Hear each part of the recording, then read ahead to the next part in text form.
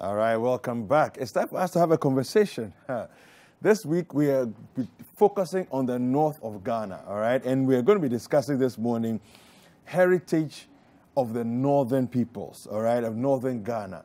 Now, I have been joined by Sadik Shahadu, who is the regional ambassador for indigenous communities at Art and Feminism. And he's going to help us to get into this conversation. Sadiq, good morning.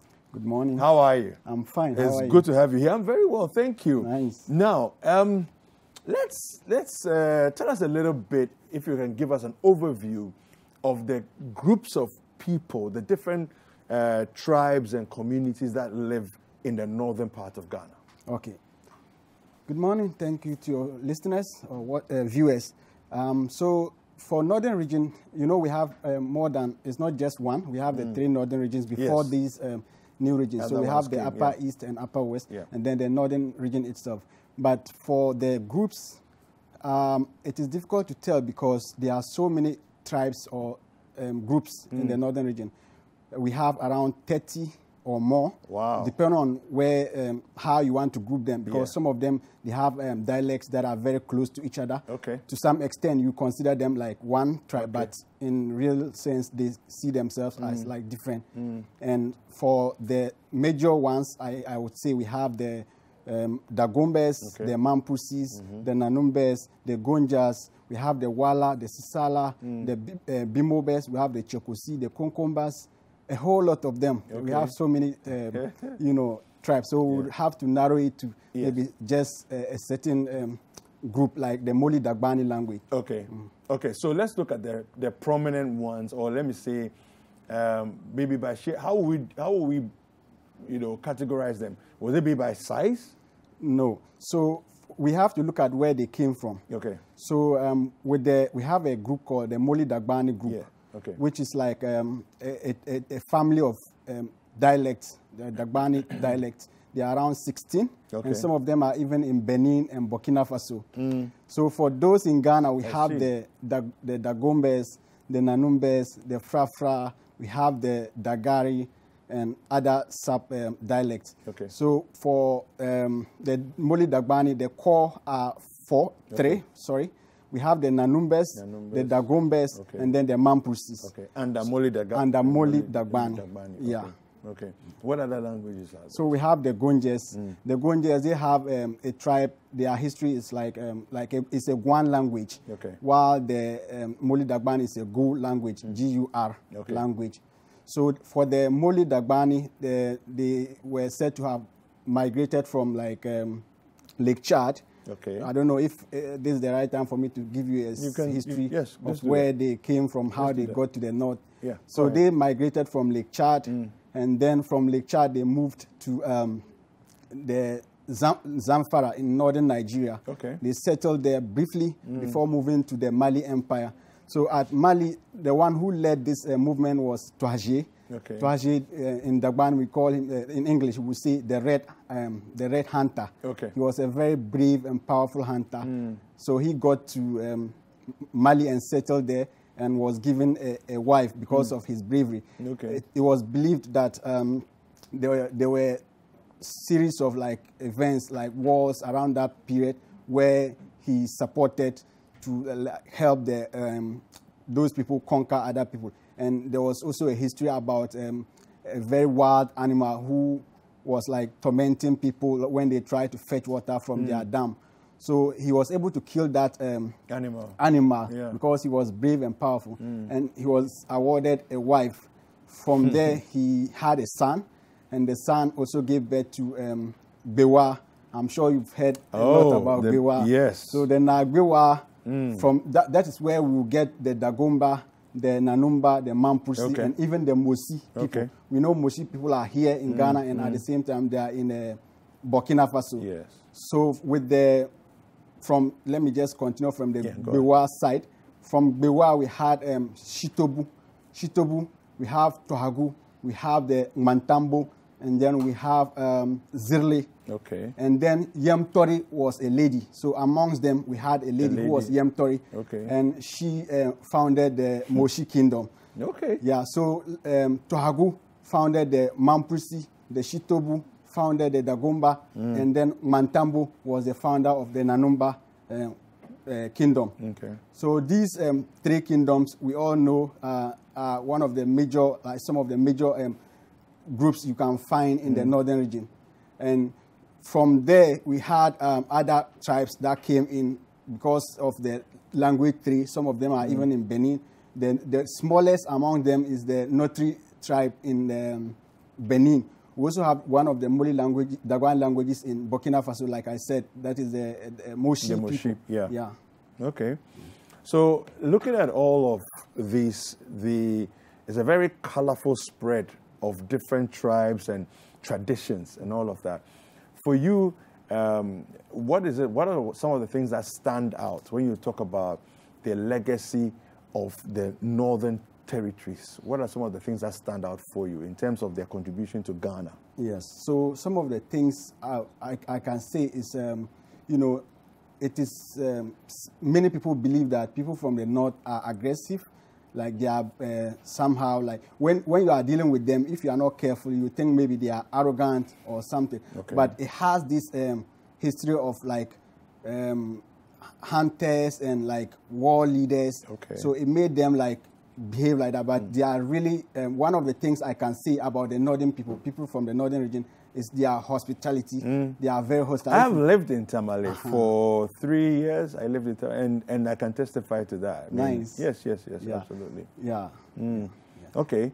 No, continue. Yeah. So with that, I can say they are very hostile when it comes to like dealing with people. And when you are working with them, you can feel like they love people. So that's one of the key things I know about the people from the northern Ghana. Okay.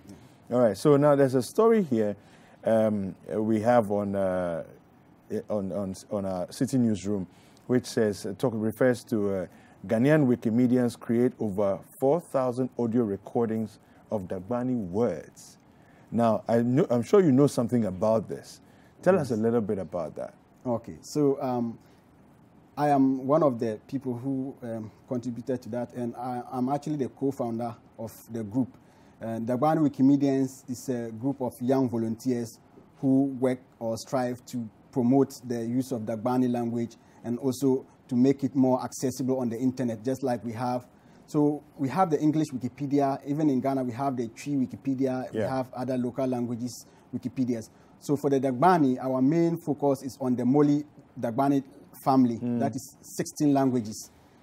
These 16 languages, we are starting from the Dagbani, which is like more known by people. Yeah. So what we did was we're looking for a solution to like get people to know how to pronounce some of these words. And they were actually unique words, like words that are used on almost daily basis.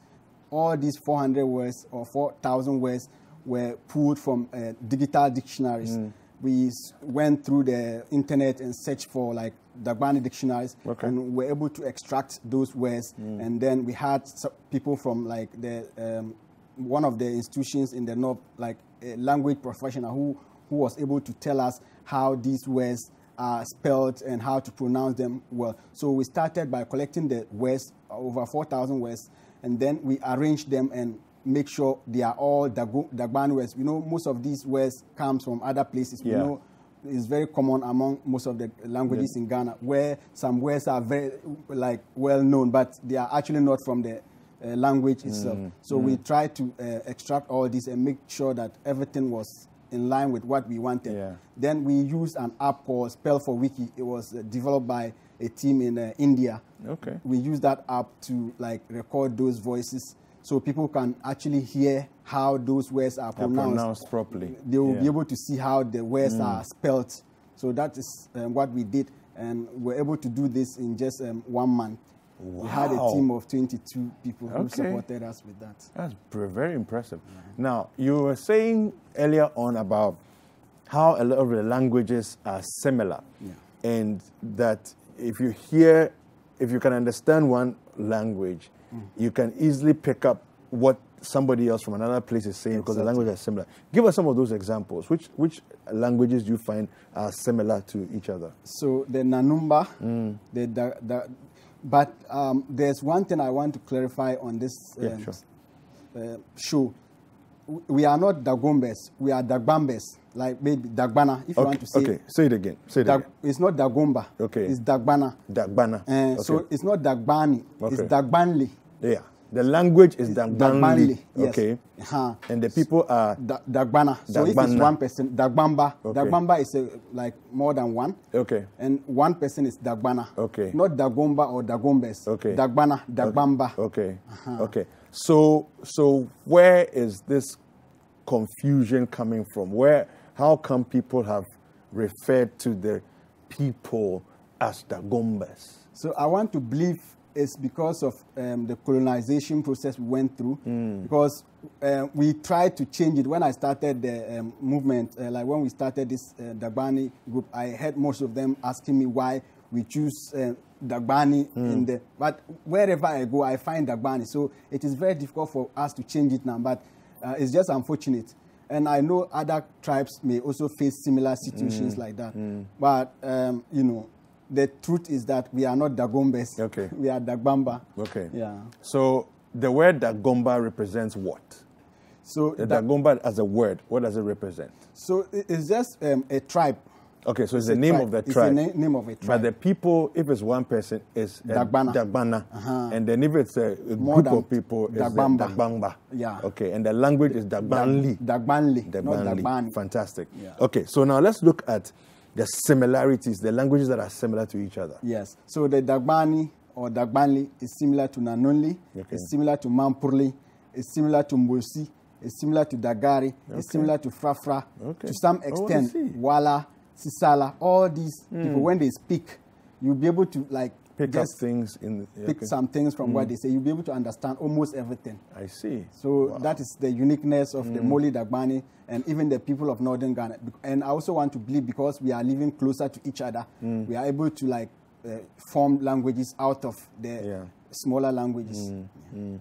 Now, let's look at the Yendi area and the struggle that happened to get a new chief.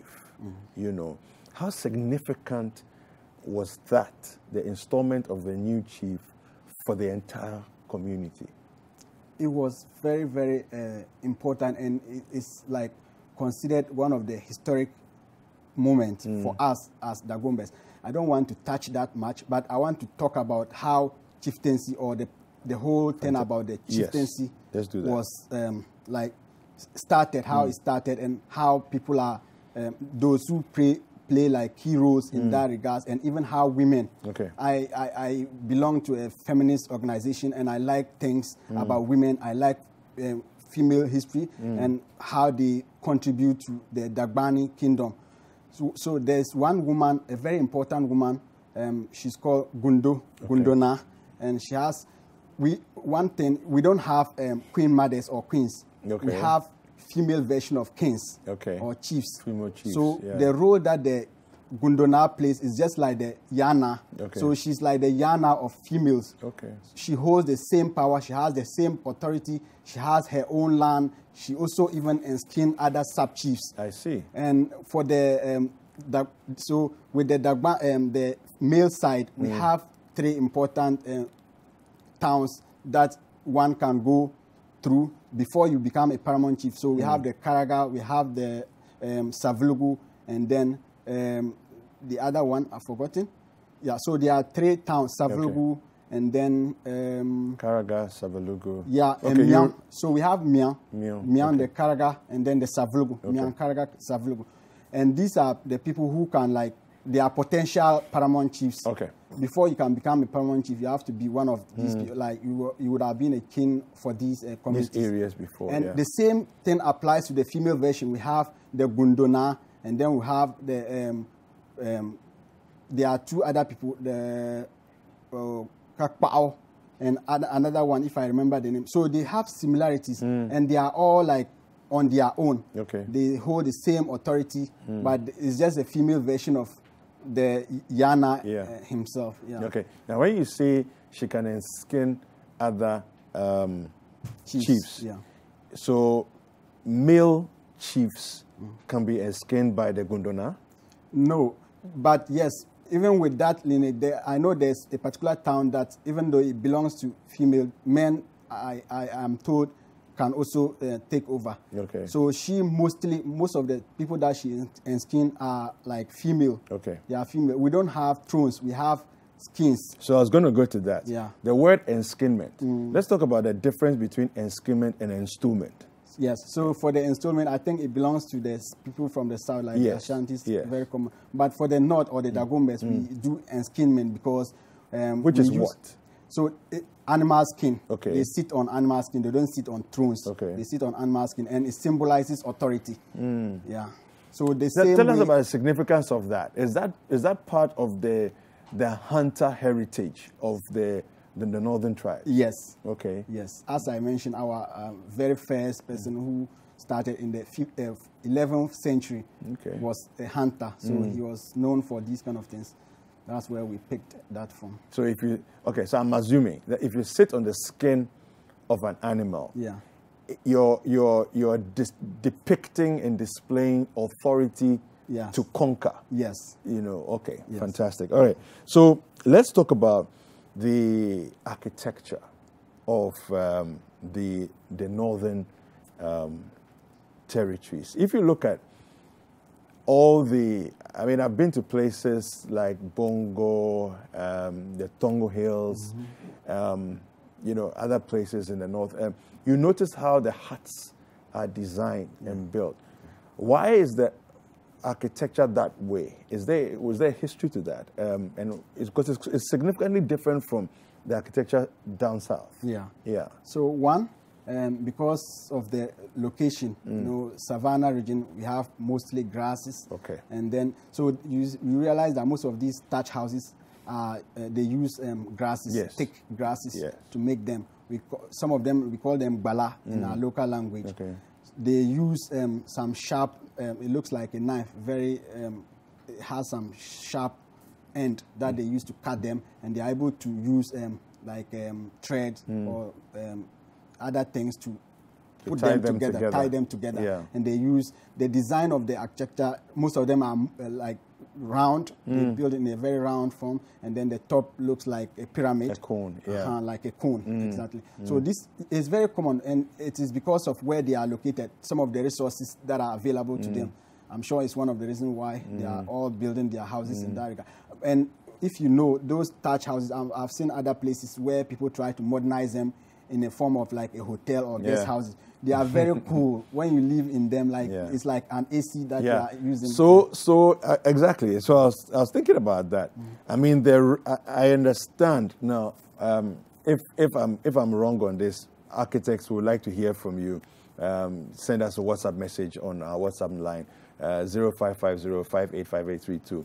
But one of the things that I learned about many years ago is that round houses tend to be cooler than square houses. So maybe that's also part of the reason why, they discovered this, particularly looking at the savanna land up there, and of course the nearness to the equator. So the temperatures tend to be higher and all of that. Yeah. But moving from there, talk to us about Larabanga Mosque. It's a unique heritage that Ghana has. Yes. It stands out on the landscape of the north. Tell us a little bit about that and his history. Yeah, so the Larabanga Mosque was built in the 14th century. And the architecture, if you look at it, also looks like a pyramid. And it was built by an Islamic scholar, also a trader from Saudi Arabia, according to history. So he traveled down there and settled. His name was Ayuba. Okay. And he settled there. If you know, there's another place called the Larabanga Mystic Stone.